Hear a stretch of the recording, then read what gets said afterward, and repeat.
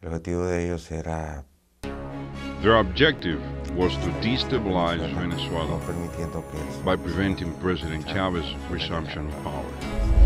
The combination of reasons for which they step up their attacks in Venezuela. Even for Venezuela, there were two guns.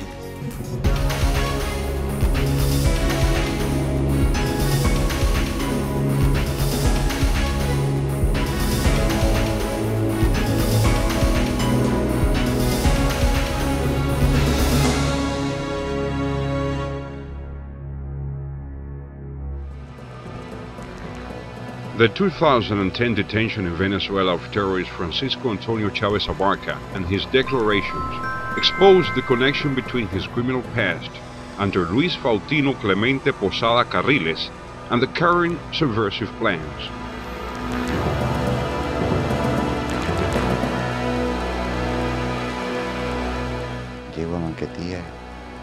I arrive in Maiquetía and get my passport without the Guatemala exit stamp.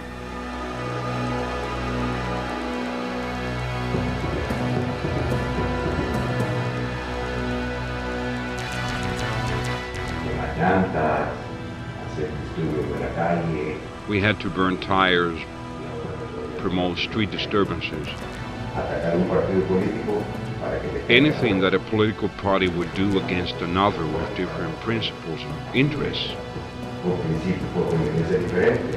Pick up fights.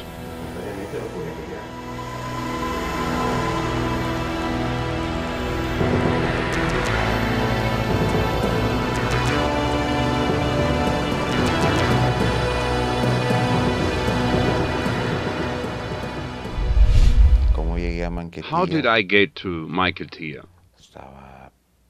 I was just out of prison in El Salvador. And I don't know how you say that here, but I was broke after 2 years. I owed even my shirt. Then they say there was a plan for Venezuela. And I say, well, I'd do it if I can. Why do you come to Venezuela? Because we were ready for certain actions. Conspiracy. And how did you get here to Venezuela? How did you get in? Through fraud, with a false passport. On July 13, 2010, the media confirmed the finding of another piece of the puzzle. Part of the conspiracy against Venezuela and the region, Venezuelan Alejandro Peña Esclusa is detained. Venezuelan citizen Alejandro Peña Esclusa was detained. According to information disclosed by Francisco Chávez Abarca,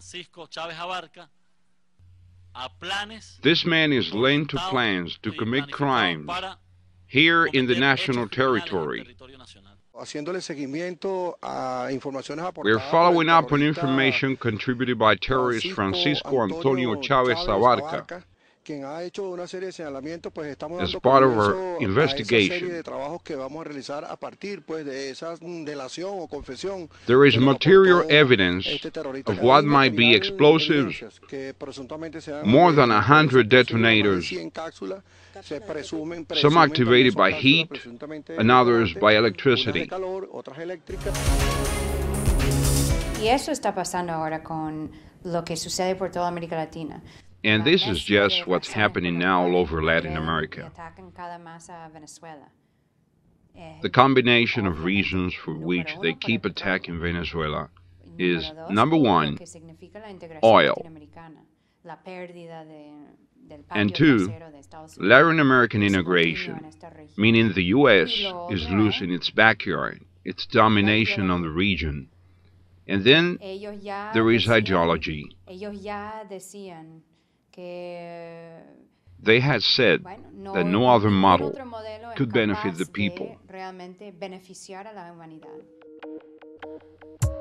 The U.S. Congress became a comfortable scenario from which the American extreme right fostered the tightening of the Cuban blockade, while the anti-Cuban interests opened the way to terrorist actions.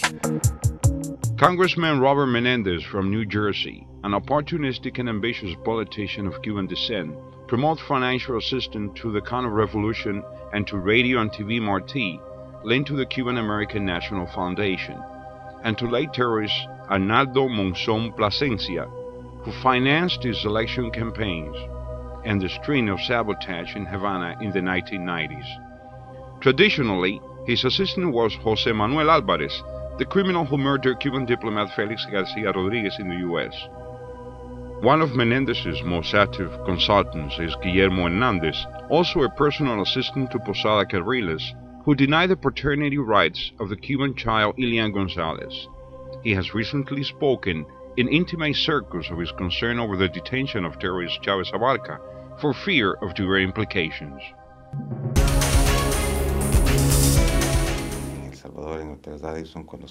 In El Salvador, as we talked in the Radisson Hotel, somebody asked Posada to tell me about the Cuban plane in Barbados.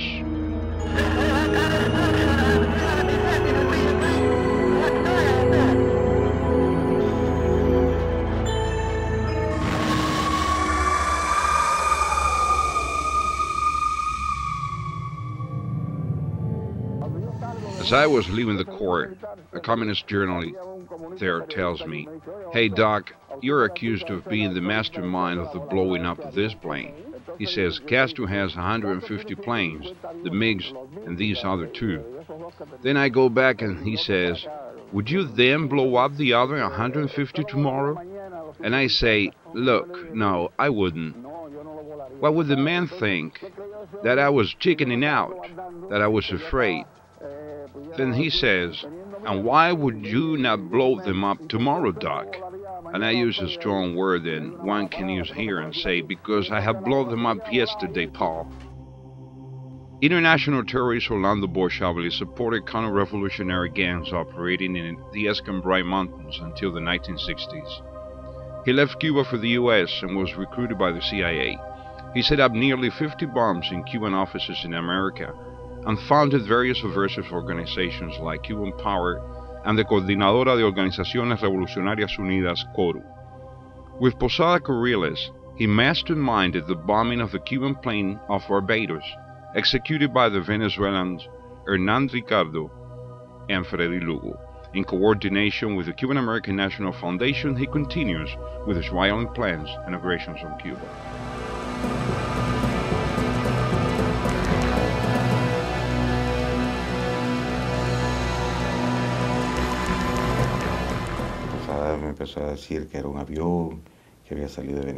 Posada said that it was a plane taking off from Venezuela and that he had brought down that plane and had spent 7 years in prison and had escaped after paying some cops there, and that he had come out in a wardrobe.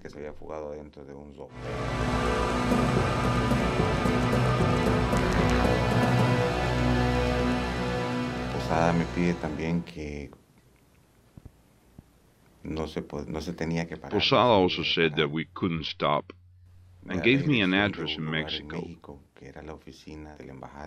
It was the Cuban embassy in Mexico City. I traveled there to see the place and returned to El Salvador and said to Posada that I was already familiar with it. He gave me the means and I returned to Mexico and hid the explosives in shoes and the detonators too. I set up the bomb, but this time there were only material damages.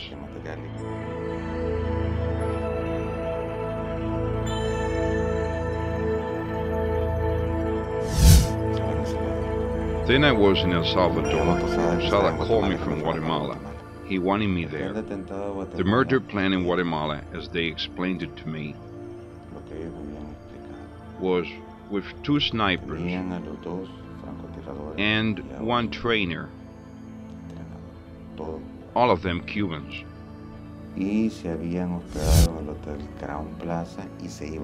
They were staying at the Crown Plaza Hotel, and they would be shooting from the rooftop of that building.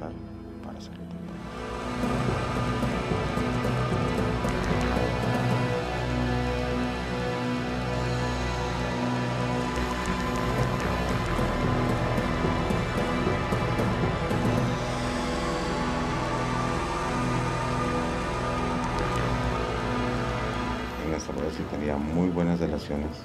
He had very good connections in El Salvador from presidents Calderón Sol, Cristiani, like Calderón Sol Arena, and Partido Cristiani Derecha de El Salvador, of Arena, the right-wing party in El Salvador, Francisco Flores, to Rodrigo Francisco Ávila, jefe de la Flores policía and dos veces, Rodrigo Avila, who was chief of police twice. con ellos se reunió. He was Era friends amigo with de ellos, them, asiduo de ellos. and they Todos visited visitaban a with gente de the la Fundación Cuban de American Miami, National San Foundation Florida, people in Miami. todos los All those políticos. right-wing people in Florida know them too. Pero For a instance, unos de ellos, Francisco por ejemplo, con Flores Francisco Flores, used to salían a go pescar marlin con fishing Mar, with San Feliu, y a San Feliu, Rivera, Rivera, and salía a Posada. Posada. In November 2000, the public threats of well-known terrorists would be implemented in Panama through an attempt on the life of Cuban President Fidel Castro. Posada Carriles intended to place at the university's main hall 34.44 pounds of C4 explosive with very destructive action in a 200-meter area. He comes to my house in El Salvador and invites me to a Mr. Don, which is a big cafeteria. Then he says he has this plan and we must go to Panama. At that moment, he only said it was to kill Mr. Fidel Castro.